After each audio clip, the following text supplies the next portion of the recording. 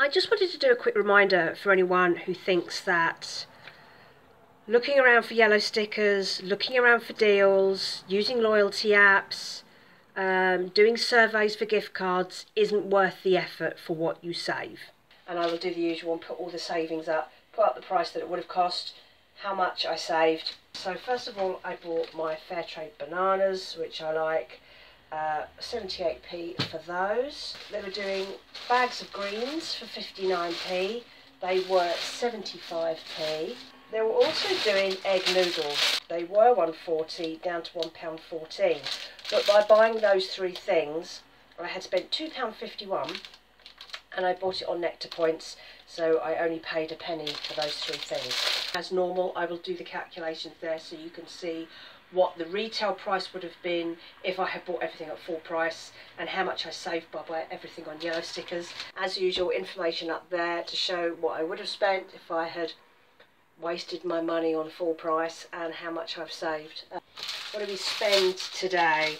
Today I spent £4.61, and I will do the usual and put the information up there to show what I would have paid if I bought all this full price and what I've saved by buying it on yellow stickers. And I've had people say this to me, I can't be bothered with that, or this isn't worth the effort on the savings. So I've just had a look at my end of October food budget, because I keep everything on a spreadsheet and that's how I know how much things are and how much I'm saving and how much I'm spending.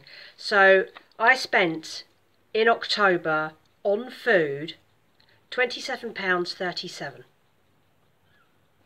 And that's because I utilise yellow stickers and I shop at the right times when you can get yellow stickers, when they're discounted, like evenings, and it will depend on where you live and what type of shops you have, but generally evenings after about 6 o'clock, first thing on a Sunday morning. Don't shop when everyone else shops, because that's when everything will be full price. I also utilise Nectar Points, and I do that by using two survey companies called eRewards and Nectar Canvas. I paid 7p for all of that thanks to the Nectar Points, and I will put the logos for both those Nectar Point survey sites.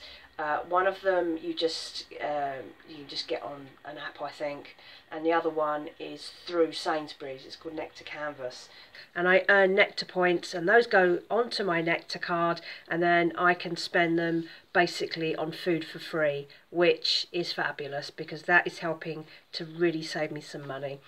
Sometimes there are other surveys, like I've just had one this last week that paid me £7, and I could choose the gift card that I wanted, and I chose Morrison's because I shop a lot on Morrison's. So not only did I get £7 free from spend on Morrison's, it was also discounted food. So the value of that food was full price, was worth a lot more than the £7 that I paid for it. It was probably triple that. And some of the shops I do, I think I did one the other day, it was something like £26, and I saved something like £18 on it. It is worth it.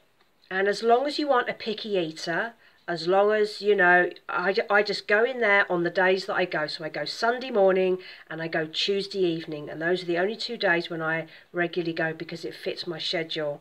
And I go in, I go straight for the fresh veg, because there's always loads of fresh veg available, and I eat tons of fresh vegetables. And then I will go to the end of the bread counter, like the packaged bread aisle, because that's where they put all the eggs that are discounted. And there might be something else that I just, oh, do you know what, I really fancy a bag of bagels, and they're only 30p. But I won't buy stuff full price. And then I go to the chilled reduced counters, where they have the cupboards with the fridges, and those are usually stuffed to the rafters with food that's about to expire. And then I also go down the aisle where the baking ingredients and the oil is, because there's one shelf in the middle on one side that is for the reduced shelf stable stuff, like tins, packets, things like that. And I always go and take a look, and sometimes there will be absolutely nothing. There hasn't been a lot lately at all. And then sometimes, you know, you can't fill your bags up full enough, there's so much of it. So it is worth it. And then anything that I can freeze, I freeze, and that might be different meat products. I blanch and freeze a lot of the vegetables that I get. So like if I buy like 6 broccoli, I will chop up 5 of them and put them in the freezer, because I might not see broccoli on the shelf again. You have to think ahead, and you have to plan ahead, and you have to, if you don't cook from scratch, if you don't home cook, none of this will be any good for you.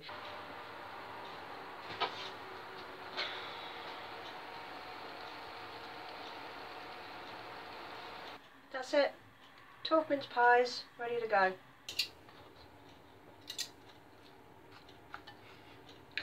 That's what lunch looks like today. You don't see a lot of ready meals. You don't see a lot of tinned things. Anything that's like ultra processed, that's full of preservatives and full of chemicals, that's designed to make it last as long as possible, you will unlikely get on a reduced counter. It's the really perishable stuff. So the fresh meat, the fresh fruit, the fresh veg, that's the stuff that gets remaindered. And you might need to experiment for a while to find out which evenings or which mornings or which days are best for you in terms of discounts. It's not the same for every shop.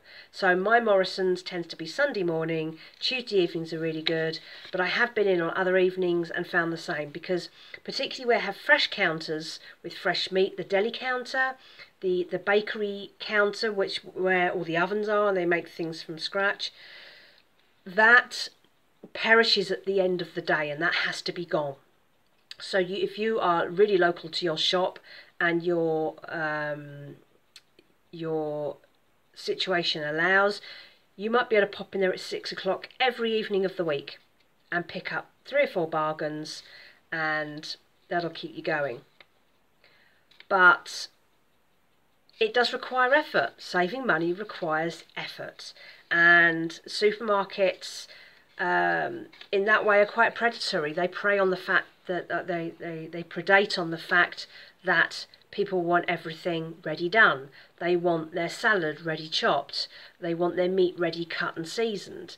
And if you want those sorts of things, you're going to have to pay more for them. So I never buy stuff like that. I can buy a head of lettuce. I know how to chop up a piece of lettuce, for goodness sakes.